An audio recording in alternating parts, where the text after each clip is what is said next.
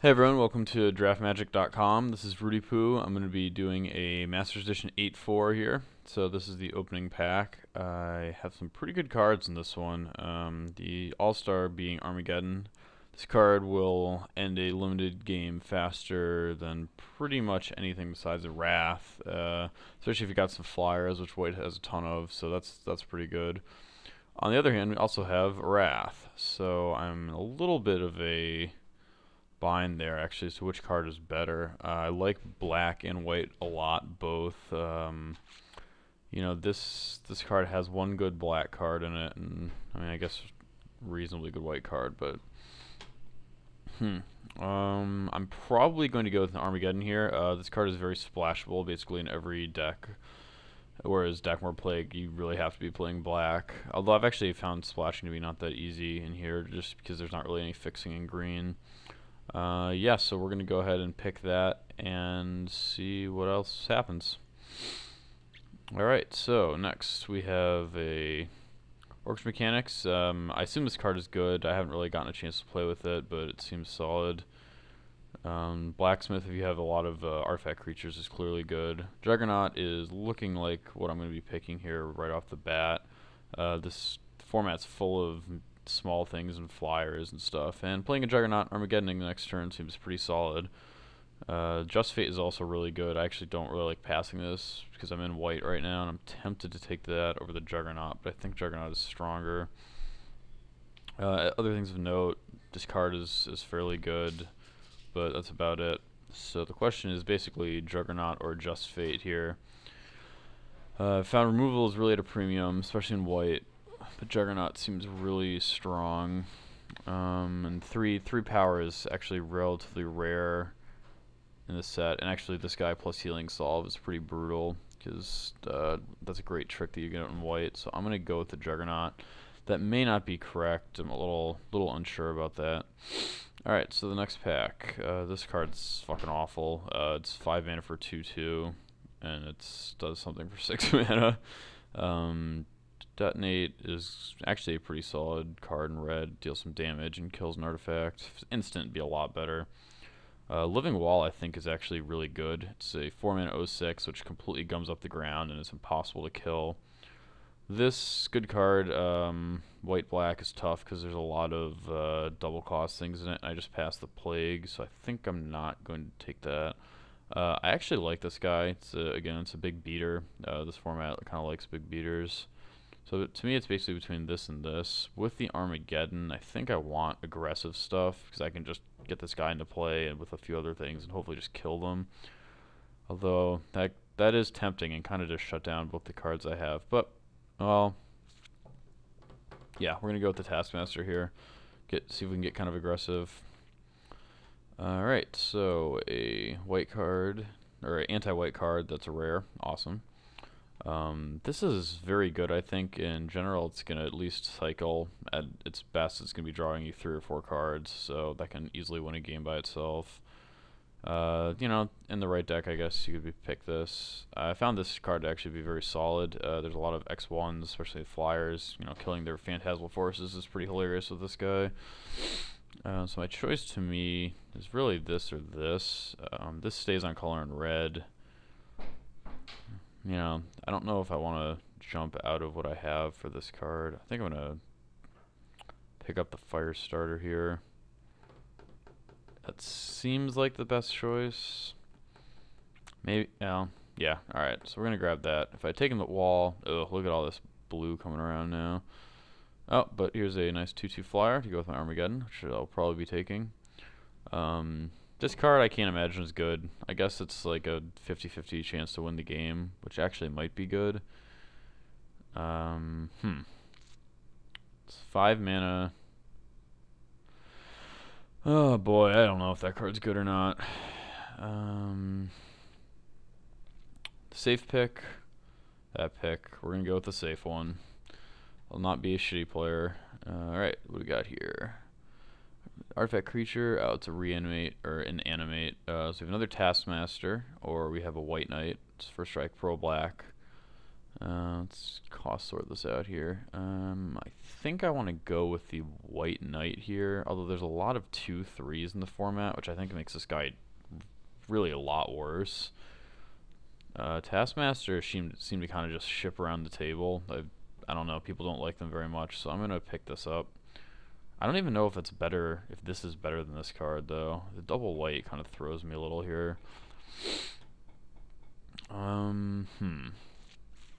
All three of these cards are close. I'll go with the uncommon because I can probably pick up more of the other ones. Again, I don't know if that's really a correct way to look at it, but this card is too expensive. 4 mana for that effect I'm not a huge fan of. I like this guy a lot. Probably be taking that. Again, it's stuff I can throw down before the Armageddon, so we're gonna be going with things like that. I actually also love this card. I think it just gums up the ground and beats real hard. So, but we're gonna go with the flyer. Cutting white as best we can there. Alright, so Righteous Charge, I just never find it makes my deck, although this is looking very aggressive. Not really worried about that. This card is interesting. You can definitely get in there. It's really good with Dragon Engine and this guy because it makes him unblockable, but it's a huge mana investment. This guy, I guess, is good. Well, it's just too expensive. I don't know. I'm actually going to pick up this here. It's cutting white, and it's possibly good in our very aggressive deck. Alright, so we're going to pick this guy up, get the Artifact Destruction, which tends to be good. And again, we're going to pick up those white guys. I'm not a huge fan of this dude, but he gets the job done when needed, so... Again, it can very easily jump out of red here if we open a bomb of some sort. This guy, I think, sucks. I will take him probably now because I think everything else here is bad. I guess this could be relevant if you have a ton of artifacts. And it's possible I'll play against a really aggressive deck, so... I'll get that out of there. Take you. You're semi-playable, I think, and... that can kill me, so we'll hide that. Alright, hide the weak stone. I'm going to hide this for now. Well, no, I'll leave that out.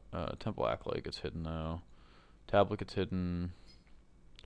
So, this is looking okay. The red was really, really not there, which is fortunate. Although the blue actually was not there at all either, so I didn't really miss anything out by passing that Theft of Dreams. Actually, I think I'd rather be this. Alright, so what do we got? Another Wild Griffin. Good card. What is this? Next time a source your choice will deal damage to target creature this turn. Source deals that to damage you instead. Huh. That seems really powerful. I don't see... Alright, well that's definitely up for consideration. Good card, not my colors. Good card... It's a very funny card. You need a ton of goblins for that. I mean, I guess theoretically I could pick up a bunch and see if I can spin it. Another White Knight. Again, I don't even know how good this card is, so I'm kind of hesitant with that. I think the choice is between this card and this. Next time a sorcerer choice would deal damage to target creature this turn. That'll damage you instead. Yeah, I mean, it makes trading absolutely impossible for them. Question is, how much am I going to be trading with this deck? I'm pretty aggressive. Do I just want this card? I'm going to try this. I think that card feels very good to me. Oh, well. And this is in the pack. Holy crap. So I passed a Dakmor Plague and the Soul Siphon, and they got a better common. A better common than this, than a 6-mana 6/5 flyer. What the hell do I do with that? Both this card and this card are better than any of these other cards for me, so the choice is clearly between those two. Neither black or blue is coming at all in the packs. I like blue better, I think. Oh, jeez. Color requirements. I like blue better than black. I just can't imagine me getting black after passing this card. The question is, which am I more afraid of? I'm gonna actually ship that and grab the elemental. I think, because I didn't pass any blue. I think it's possible that I'll be shipped more good stuff in that color. That's an insane collection of things that just happened there. So this card could get. So I don't like that.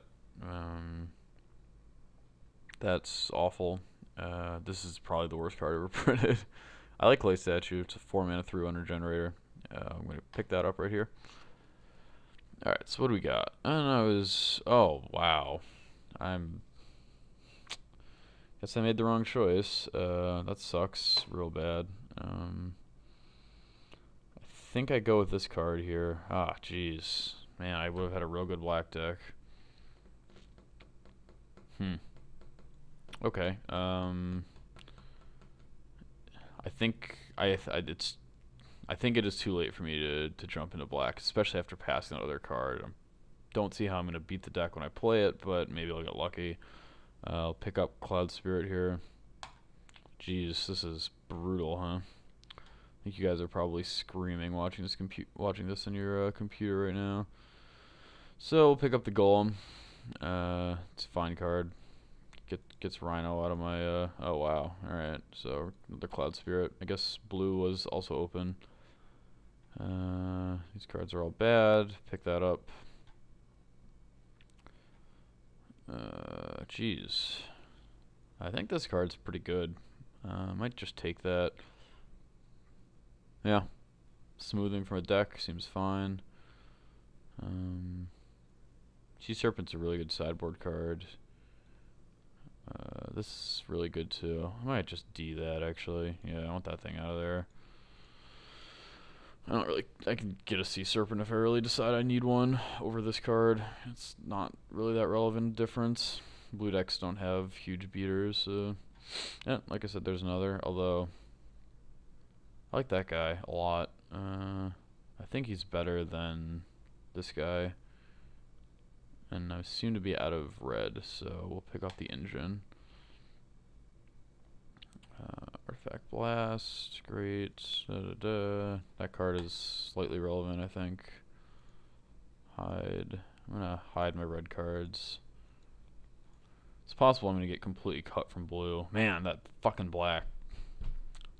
Who could have thought those two bombs would get open? I just can't believe that the person to my left didn't slam that Dakmor Plague, and then I guess it could have been a foil. Oh, it could have been a foil rare. But then why would you pass the destroy 2 non-black creatures? That card is an insane bomb. I don't know. Yeah, I guess I guess they know something that I don't. Anyway, so I want to pick up a few more things here, hopefully. Maybe a few more little drops. I don't really have any low curve. My flying stuff's looking alright right now. I got 4 good flyers. That's a good beater. I think that card with this card is really good. So again, here's an interesting situation. Something... No, I'll take that out. Hide it. Man, my black deck. Alright, get the Ebony Rhino out of there. In case someone's taking the Urza lands out of here, by the way. I don't know if anyone noticed that, so someone is actually forcing that deck. It'll be pretty funny when I cast Armageddon against them and they're really sad. Because they won't have any of their lands anymore. Well, I guess that's true of everyone. So, my deck is looking okay. I have basically 0 removal spells right now, which sucks. I need to fix that. Oh, but I'm going to open a dual land and ruin my draft because I'm going to have to take that. But I'm not complaining. That's a bomb in this format. This card is probably good in my deck. I'm not sure if that's true. It's a very odd card. I mean, 4 mana for 5/3 wall would be fine, and the fact that it can attack occasionally just makes it good. I can probably spin a Clay out of here. People don't take that card as high as I think they should. Maybe a Healing Solve, but Taiga it is. Fortunately, I can't. It's not a splashing duel for me, so I can't take advantage of the having that as a splash. But, you know, again, you can't really complain about opening one of those. Ooh, Fast Bond's kind of sexy also. So here's a very interesting choice. This card is really good in my deck, I think. This is a removal spell that I need. I'm gonna probably make it. I really don't like playing double white. Also, if I Armageddon, this gets killed. I don't know. I'm taking this card. I really don't like this card very much. I'm probably incorrect about that, but for some reason. Oh, holy shit. Alright, so double air elemental. My deck just got a lot better. I'm looking for some counter spells now. Not going to see any. No white cards, and that is the only choice. So I have double sleight of hand, which means I can really dig for this, which I'm pumped, and these guys. I've got 14 creatures, all of which are relatively playable, except for maybe these guys. So hopefully I can get rid of them. 20 cards, tons to go here. So I think at some point I might be able to play 16 lands. I guess this is better than a 17th land. It's kind of risky, especially with, my curve is not exactly low. Well, yeah, I mean, my curve looks sort of how it's supposed to look. Wow, another Savannah Lions.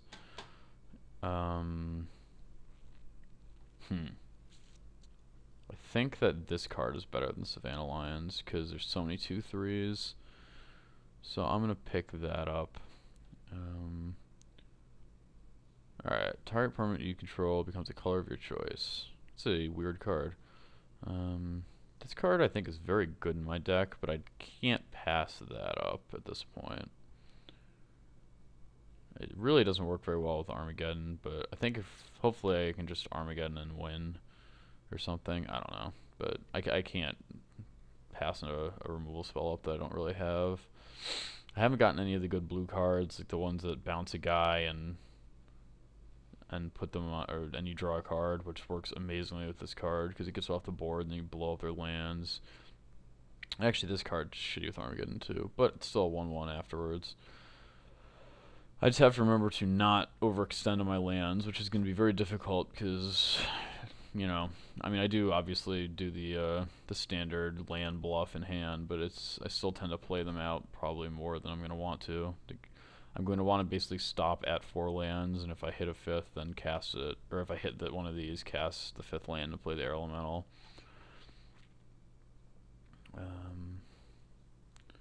The white has really not dried up, but it's been not as good as I was hoping. Untapped, can be enchanted. They're indestructible. Non-creature artifacts. I don't really care about non-creature artifacts. I'm gonna pick up this guy. I think that card's good. I mean, maybe it's not as good as I think it is, but so I guess I take another sleight of hands and really just dig for my good cards. I'm pretty okay with that. Yep, okay, so I spun the Healing Salve, which is fine. I needed a trick. Hey, I also spun that. Do I play 2 of them? This card I think is also pretty underrated. I mean, it does use your land drop, but so what? I think I take that. Ugh, I don't know if I want to play 2 of those guys.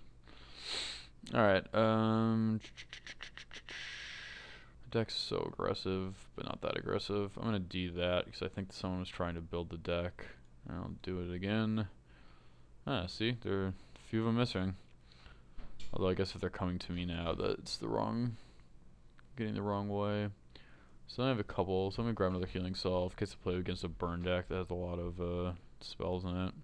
Pick that up, and of course the Urza's Chalice. I think this was still the right pick. It seems just really good. I don't know. I guess I'm obviously going to play this card. I don't know how good it actually is. There's so many like 1/4s, so that's getting put in. Cloud Spirit, Air Elemental, Cloud Spirit. Yeah, so I really didn't get the blue cards I needed. Not sure why people were passing these and not anything else. Those cards are better than what I was looking for. But we'll see what we can do here. I definitely want that in here. I do want you. Not that. One of these to start with. The White Knight. probably one of those to begin with. Two of those, another Griffin, Armageddon. So that's only 11 creatures right now, so I need to up my creature count. So I'm going to play that guy, a Dragon Engine, 2 Sleight of Hands. I might actually, I think, yeah, alright, Savannah Lines. I already have one of these in? Ugh, I do. Damn. So that's 20 cards.